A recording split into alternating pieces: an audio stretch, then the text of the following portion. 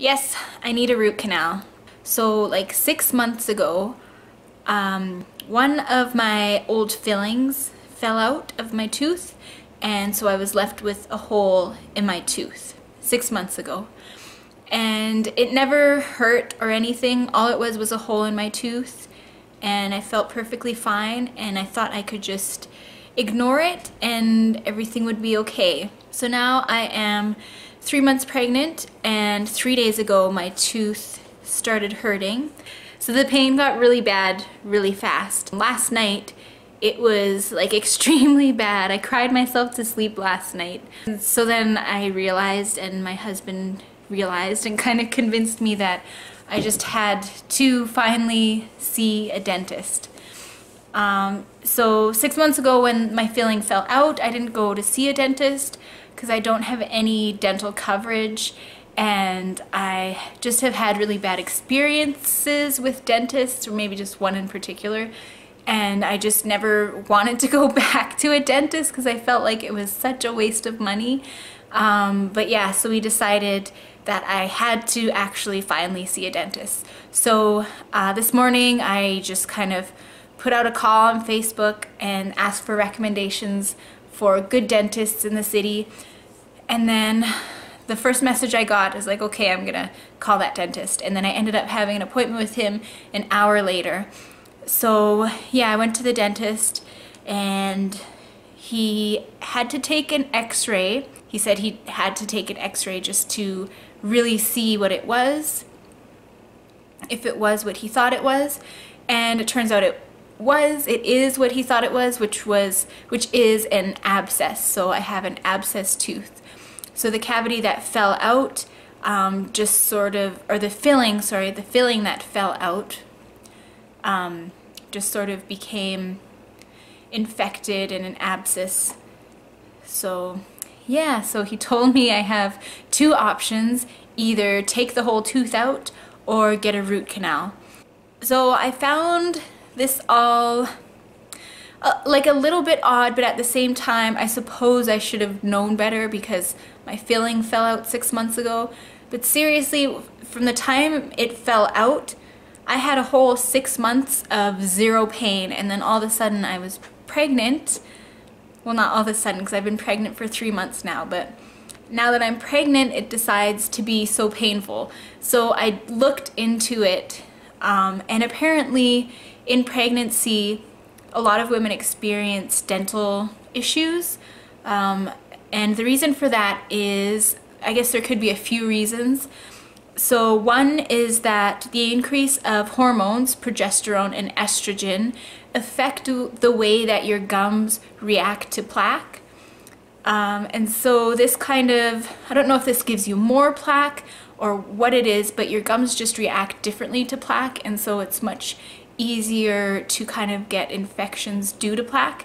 And I think for me, because I already had a hole there, even though I was trying to clean out the hole as much as I could, it probably wasn't getting completely clean, just because it's a deep hole and there's no like toothbrush or anything made to really fit in that hole and clean it out properly. So yeah, increase in hormones is one thing. Another thing is the increase in blood flow. So the blood flow in your mouth can cause a lot of gum inflammation, and when your gums are inflamed, it's easier for the plaque to get trapped under the gums, and I'm sure it could cause other problems too. And then a third reason for dental problems during pregnancy can be due to vomiting. And so when you vomit, there's so much, it's a really strong acid, and that can kind of degrade your teeth a little bit as well. Then there is the old wives' tale, or the saying that during pregnancy you gain a child but you lose a tooth. So I think it is very common for a lot of women to have dental issues during pregnancy. So I do kind of wish that I knew this before. Obviously, if I would have known 6 months ago that this filling that fell out would turn into me needing a root canal, then I definitely would have dealt with it a lot sooner, because if it fell out or when it fell out back then, I would have been able to just basically get another filling done, and that would have cost a lot less money and been a lot less of an issue. But because I have my own personal issues with dentists, and I don't have my own dentist for that reason, and I don't have any dental coverage, that's why I just never went to a dentist. But now I'm kind of in the position where I don't really have another option. So my dentist told me basically those were my options, and he said that I cannot not do anything because this infection in my tooth, in the root in my tooth, is growing and growing. It's not gonna just suddenly turn around and stop growing and heal itself. It's just gonna get worse and worse, and he said that especially because I'm pregnant, that it's important, well, it's important anyways, but it's important for me and for the baby to not have this infection brewing in my body because it can get into my bloodstream and everything as well.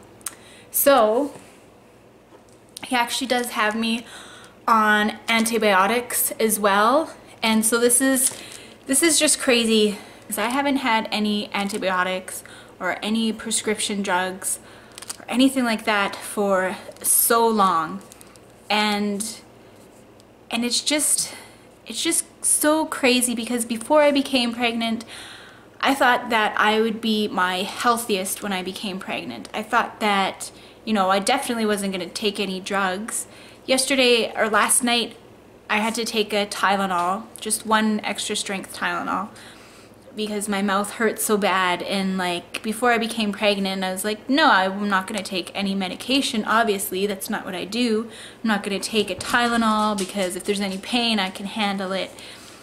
Like, I just thought it would be so much more different than it is. I'm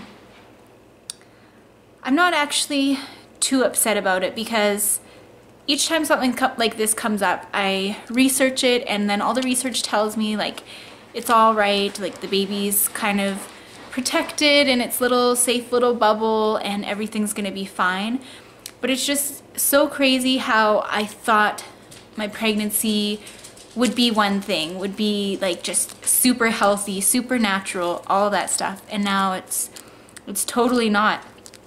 So one of my very good friends had her first baby 2 years ago, and she loved her pregnancy. She told me she loved being pregnant because it's the healthiest she's ever felt, and she told me that I was probably going to feel the same, that I would love my pregnancy and, you know, all this stuff. But honestly, I've never felt this sickly before. Like, it just seems like there's always something coming up. The very beginning of the pregnancy, I got a cold, and like I never get sick. I don't remember the last time I got sick, and then all of a sudden I got a cold. And now it's like, I don't know, a few weeks ago my jaw started hurting, and now like this tooth is actually abscess and I'm gonna need a root canal, and it's just so different than what I pictured it to be. At the same time, I wonder if things like these happen during pregnancy to kind of prepare you for life after pregnancy, because as you can maybe probably can tell, I'm a little bit, you could say maybe a control freak when it comes to my body and my health. So maybe all of this is sort of a lesson for me to let go of that. I don't know. I can only hope that it's just some sort of lesson and I'm not actually, you know, sickly and dying over here with all of these weird sicknesses that keep popping up.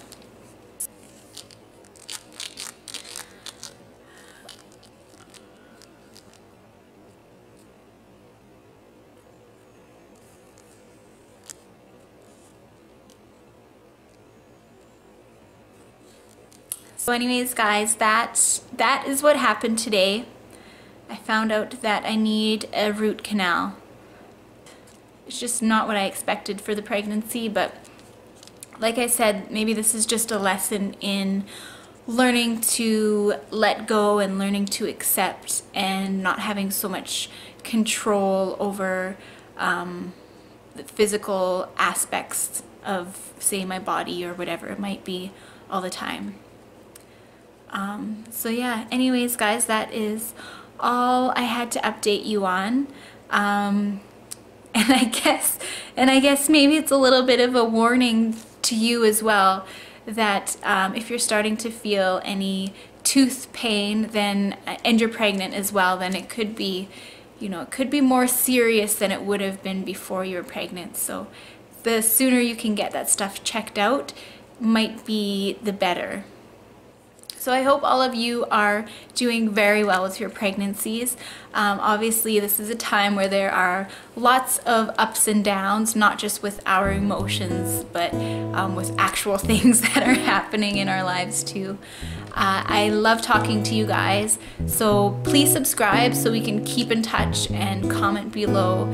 And I will talk to you again very soon. Thank you so much for watching. See you later. Bye.